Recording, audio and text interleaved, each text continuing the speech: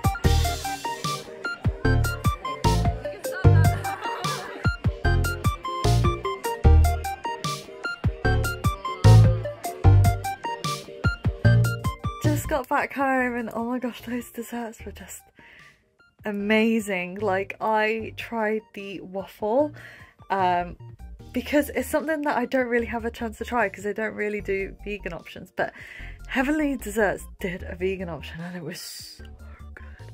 Like, it was really light and fluffy, which meant that I was able to eat pretty much like all of it, and yeah, it was a really good launch night, so I feel very privileged to have been able to go. So huge shout out to them for inviting me.